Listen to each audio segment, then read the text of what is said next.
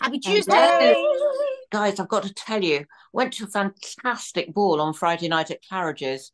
And it was just one of those things. The lovely Andrew Eborn, who's a friend of mine, and his wife invited me. So I went along, dressed in this very tight ball gown, I have to say. It's so tight that actually I had to get a neighbour to zip it up. Anyway, so she had to literally pour me into this dress. So I arrived there. The food was amazing. But I've got to tell you, it was with the Princess Catherine of Serbia and her husband, who is Alexandra, who is actually the Duke of Edinburgh's first cousin. And they were such lovely people. And for a very good cause, it was for kids in hospitals in Serbia. But it's a cause I would love to support. It's just amazing. Anyway, had that fabulous evening, got back, had a couple of drinks, got in, and couldn't get out of my ball gown. I spent about an hour doing that. And then I thought, I'm going to have to cut myself out of it. And it's a gorgeous ball. But anyway, so I got the scissors, went, and had to tip. Anyway, the next day, I phoned my lovely friend, Debbie, and she went, have you seen Jane Fonda's photographs? Apparently, she did exactly the same and slept in hers. So I should have done that. So have you got to have it? I mean, is it cut so badly you can't fix it, or what? Oh no, I can. Yeah, I can get it sewn up again. But it was just, I mean, if you've ever tried to get out of a ball gown, and as Jane Fonda said, it's the only time I needed a man. Or a woman. Or a woman. Exactly. But when you're in a shop and you do that and you try on a dress and you think, oh, that's never going to fit me, and of course you're right, it does fit you, and then you find yourself in this position, don't you? Go, oh my God, completely and stuck. You can't breathe. And, it reminds me of being a little girl. You remember when your mum was taking your jumpers off and you go, and you get stuck. Oh, yeah. Anyway, terrible. Our guest, he's coming in. It's John Culshaw. Yes. Hello. Hey, John. Long time no see. How lovely to be linking up with you again by the miracle of digital communication, or however we're doing this. Lovely to see you. Hello, darling. Lovely to see you. I actually saw John in the flesh recently. I mean, in the real flesh. I'm very jealous. Exactly. We had one of our lovely dinner bulletins, didn't we, put in the world to rights? Yes, we do. And when we do that, we just go for hours and hours and hours, non-stop talking. And it was really, really interesting. And of course, we've found out certain things about it was always fascinating. So darling, you are now, he's now, aren't you, sort of half and half? Are you half in London and half in Ormskirk? When I met you, John, a year ago, Debbie said, we're giving John a lift back to London. I went, oh, okay, because my little Mini was crammed full of stuff. So Debbie piles in the back with the seat pushed forward with all her designer handbags, okay? And then we get stuck on the M25. And I kept glancing at you thinking, he's so tall. God, he's tall. Wow, he's a really tall guy. Your head was touching the ceiling of my Mini. And it wasn't until you actually got out of the car that I realised that you were so polite. The seat was pushed forward and hadn't gone back. And you were sitting there with your head pinned to the ceiling. But I thought you were incredibly tall. Got out. A very kind person. Well, I'm what am I? I think I'm 5'10" or 11, something like that. So tall enough, adequate. I do remember that journey, and I remember the being sat in the car like that, and it felt, I've always drove. I passed my test in a Mini, and the driving position is like you're in the cockpit of an aircraft, except on the road. So yes, it was a lovely trip, a lovely late winter's trip. Well, I was mortified when you got out that I'd put you in this terrible position with that terrible seat. No, it was fantastic. It was exhilarating. It was like the Route 6. It was like Route 6. and I don't have designer handbags. I have designer copy handbags. Well, you're covered in them, darling. All your Louis Vuitton and everything. I want to know when was it that you actually discovered your amazing talent for impersonations and voices? I was quite young. I was about 6 or 7, I think. growing up in Ormskirk in Lancashire. And when we sat around the dinner table for our, egg, chips and beans, and all the family was together, and I just seemed to copy the voices of the people that I'd met in the course of a day. And Lancashire's so full of rich characters that could have been written by Bennett. So, there was Harold from Swarbricks, the delicatessen shop. He spoke like that. There was a paint decorator called Charlie James who he spoke somewhere around here. He had that sort of voice, And then I'd watch the Mike Yarwood show on a Saturday, and I just copied what I saw. Never thought it would be a career, but it seemed to make everybody smile and laugh, and that egged me on a bit. So yes, it began when I was about 6 or 7. Wow. And then, John, I mean, how did it become a career? How did you go? Because me with my funny voices, I always did them as well. Never thought anything about them because once you do them, you always do them. But how did that become into a career? What happened? I always wondered where to start. And I volunteered on hospital radio when I was 17. And throwing in the odd voice, a quick Bob Geldof or a Frank Bruno, was a great little party trick on the show. Yeah. Started making lots of demo cassettes and sending them to other stations, Radio City, Red Rose Radio.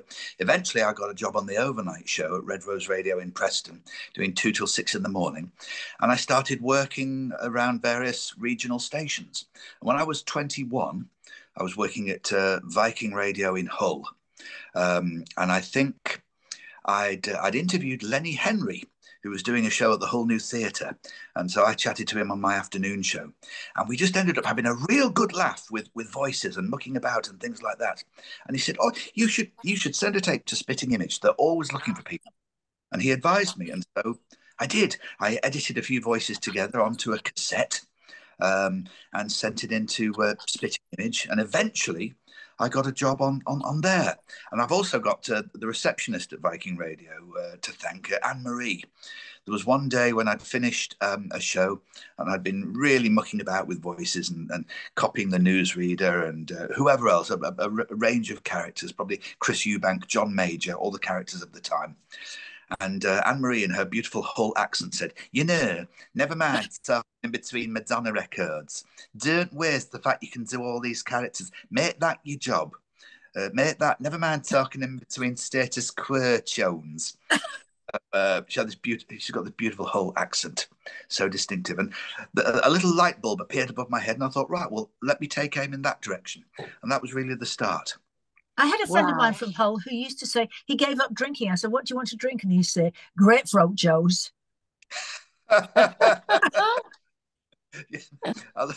In Hull, you have a pint of mild at 5 to 5, or maybe a white wine and soda. I'd love to hear your Bob Geldof. Right, okay, well, I believe, I think this might be the moment. I think it was great the way that you just teed that up there. So now I can say it. And that is fantastic. It's not a disgrace. There we are, that was refreshing. Love it. That's brilliant. So there's lots of nice, exciting things, aren't there, happening in your world? Well, I do enjoy doing a lot of the Big Finish Doctor Who recordings. Yeah. This is a show I've been fascinated by all my life. So I do a lot of characters with the Big Finish team. Sometimes the Fourth Doctor. Oh, yes, that wonderful velvety boom of Tom Baker. That's you can't help it. You have to open your eyes wide. Or perhaps John Pertwee. With the Pertwee voice, you become much more elegant, and one's posture increases greatly. And the roll of the R's and the reversing of the polarity. Or perhaps the wonderful Nicholas Courtney, who played the dear Brigadier. That's right, Doctor, I do wish you pay just a little attention. So that's always terrific fun to join the... Who's your favourite Doctor? John Pertwee was my first. He introduced it to me, and through him, I discovered all the others. It took me a little while to get used to when Tom Baker came in, because he was so comedic and so utterly different, which you have to be when you take over the Doctor Who role. There's a responsibility to be wildly contrasting to your predecessor. But by the time of a story called The Pyramids of Mars, I thought it was absolutely terrific. And I discovered all the others then, Patrick Troughton, William Hartnell, and then Peter Davison came in when I was about 16, and he was fantastic. He was sort of like a pop star Doctor Who. So you've always been fascinated with the various chapters across the decade. God, it tells your age, doesn't it? If you kind of think, who was your Doctor Who? Yeah. Mine was Patrick Troughton. Oh, yeah, dear Pat Troughton. He's the Doctor's doctor. Most of the doctors always look at Patrick Troughton as a marker of how it should be done, because he was so quirky, so scientific, beautiful timing, great character. And there he was, this hobo just drifting through space. It shows how old I am, because I remember watching the first episode of Doctor Who, and before it was the news, and I was on my own. I was about 6 or 7. I was by myself, and I went to my grandpa and I said, it's just said that President Kennedy's been assassinated. What does that mean, assassinated? Does that mean he's been killed? And Doctor Who was on exactly straight after that. So I've always remembered that. And of course, it's in all the books now. If you look, that's when it happened. The reason the news only came over to England at that time, because even though it happened, was because of the lack of communication between America and the UK. And I remember being terrified of Doctor Who. I used to literally hide behind the sofa, and there was one, and Leslie Nichols, the same as me, there was one monster, which was a cotton wool monster. And if you touched this monster, you would turn into cotton wool. And for years, I couldn't touch cotton wool. And Leslie Nichols the same. That really is scary, isn't it? Yeah. Mine was the my Cybermen. goodness. Do you remember the Cybermen? Yeah. Oh, that was scary. Yes, they were rather like industrial suits of armor with just these black holes for eyes. Ooh, rather moving. scary. A very small, almost like a teardrop beneath each eye, which sort of symbolized the people who had been taken over and turned into Cybermen, which was a very unnerving feature of the Cybermen. And yes, it's my ambition to live in a house where there's a suit of armor on one side and a Cyberman opposite. Oh, I'm sure you can work that one out, darling. But isn't it weird, those memories, like Debbie's memory of being 6 and all those things coming together? It's just incredible, the memories that we have when we were children. And when you said about when President Kennedy was assassinated, I remember that too. And I was a very, very young kid. And I remember my mother sobbing. And so I started sobbing. And I didn't know why. And then I realized it was very serious. And because she adored the Kennedys. But those are sort of milestones in our lives, aren't they? But you're too young, John. You're only a baby, aren't you? Well, 55. Wonder baby. It's very reassuring to be referred to in that way when one is 55. So thank you very much. But you are a Gemini. You are forever young. Yes, I suppose so. That is said. That is said. A bit sort of, the air, the mercurial quicksilver, that kind of thing. Yes, that's been said. I'm just very unfocused. Are you? I don't. Yes, I always at school. I tend to not concentrate on what I was supposed to be doing, but my mind was elsewhere. I was inventing and thinking of what I wanted to do. I was interested in astronomy and UFOs and ghosts and how they could possibly work. What physical force is operating there? Was it a sort of a Bluetooth signal that we haven't figured out yet? All of I was thinking in this sort of area rather than on quadratic equations. Yes, exactly, which I think are completely pointless. But it's very interesting because your career as an impressionist comedian has actually given you the chance to actually fulfill that need, hasn't it? Because you've done so much in that area. Yes, I think it's true. It's true because I've impersonated the experts and the scientists, such as Patrick Moore or Professor Brian Cox or Carl Sagan. I've subsequently been invited to their programs and to work with them. Do some scientists for us. Well, indeed. This is a very, very good point indeed. Sir Patrick Moore spoke very, very quickly in this way. And there he was And in his later years, he'd get very philosophical, and he would say, "Yes, I'm 89 now. I don't think I'll make 90, and I'm perfectly relaxed about that. I realise I'm on the last lap, and so I intend to spend this time as drunk as possible. Now give me." Did he make 90? No, he didn't. He almost did, but no. It was December 2013 when he went. So yeah, he was still in the 89 zone. But yes, I think he went to inspect Neptune and Pluto and the Kuiper Belt very quickly. You can imagine that cosmic journey. Yeah, I can. Can I just ask you, John, when you said UFOs and Yes. ghosts, have you ever seen a ghost or a UFO? I've never seen a UFO. I would dearly love to. You hear some very strange tales about how they work, how they fly, how they don't operate by the laws of physics as we know them on planet Earth. They could be from interdimensional. Who knows? We probably don't have the vocabulary for it, but it's a fascinating thing to contemplate. I've never seen have I seen a ghost? Going back to Patrick Moore, there was one time when we were having dinner in his dining room, and at the side of the room was a very, very, very old carved wooden drinks cabinet, which I now own, as a matter of fact. One day when an astronomer was in there, and he was telling a bit of a saucy tale, and then just as the language got especially fruity, a shot glass that was resting on top of this old 17th century cabinet shot off and flew across the room, as if to sort of chastise this fellow and his fruity language, which is not suitable for such a respectable dining room. And Patrick Moore said, "Oh, yes, don't worry, that'll be Claude. Yes, he's haunted here for a long time. Or it might be Mother. I don't know. But yes, he just put it in his flying shot glass." I love that. I love that because, talking about UFOs, when my parents when they were studying the whole UFO thing for that program they did called UFO, incidentally. Yeah. Yes. They came back from NASA and they did the Skywalk. And they had to sign the Secrecy Act and everything because they did all the research. And they both came back saying that there were definitely UFOs but they couldn't talk about it. But there were stuff going on. Yeah. It is amazing, and astronauts have said the same. Test pilots have said the same.